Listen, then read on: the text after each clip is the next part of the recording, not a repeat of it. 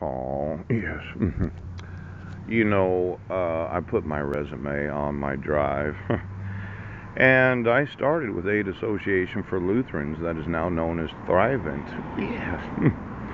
And when you get that Series 6 where you're able to sell life insurance, yes, they do teach you certain things about what is legal and what is not. And seemed to me that you thought that you could issue court orders without any protections to myself. Pooch. As if you could have that catch-all phrase, well, mentally ill, mental treatment. Now, I'm not crazy for understanding the actual life experience that I have. Maybe you want to read a copy of the resume, because when I got to Clallam County, you had already issued the protection order. Pooch.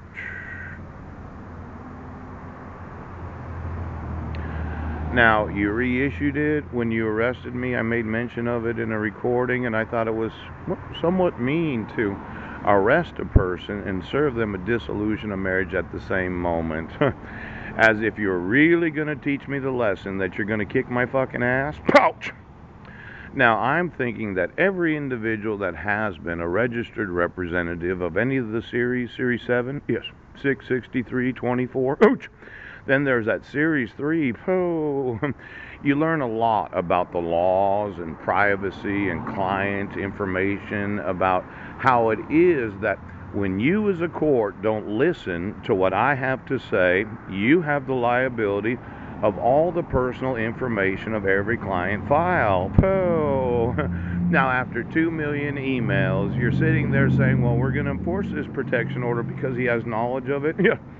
But I know, having been life insurance, yes, having been a financial consultant, and then having been registered with Horowitz and Associates, yes, and I was registered with HBW, that there are certain requirements of law. Now, as much as you wanted to say that I was delusional, yes, I had a lot of life experience about what the responsibilities are of those that are in business. And when I asked you to get the last 40 years of all of those registered, how many of them went through a divorce where they didn't get notice of court hearings because their spouse said, well, I mailed it and I don't know why I didn't get it.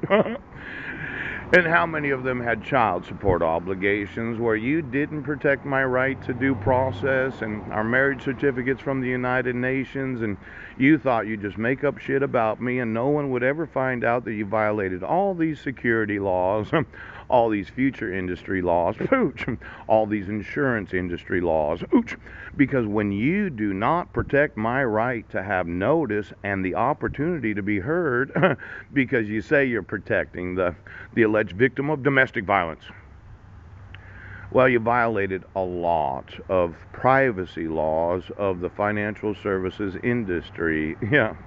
I informed you that it's against the law to have court hearings without proof of service. You said that you were going to have to protect right now.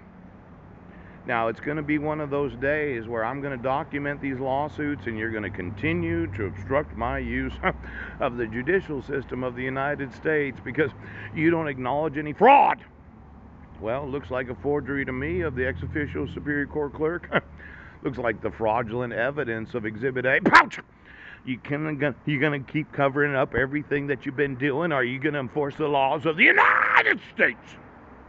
Because when you issue court orders without any protections of due process, you violated the privacy laws of those that were my clients. Now, there's probably some insurance information that you gave to my wife, but you issued a court order where she didn't sign it. Oh, there was no penalty of perjury. And when you as a court decided to take on the unlimited liability, yes, of the securities and insurance industry, ooch, I decided to sue this state and every state of the United motherfucking States.